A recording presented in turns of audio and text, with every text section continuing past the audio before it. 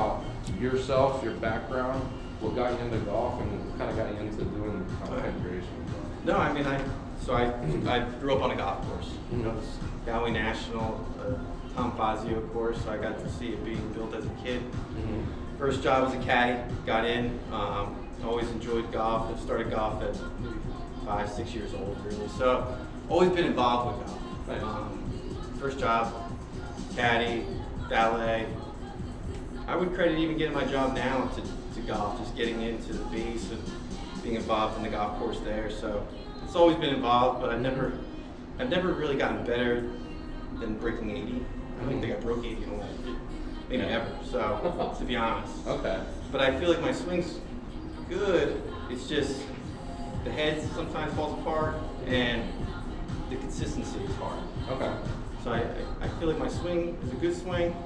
It's just there's a couple things that I got to work on, and then my legs aren't there. I don't think like they used to be. Gotcha. And I'm trying to keep it a little bit tighter here because I do tend to pick up a little bit. So I know I got to improve things to get better, but I feel like I'm hitting a wall, and I'm not going to get any better unless I play more. So. Right. Okay.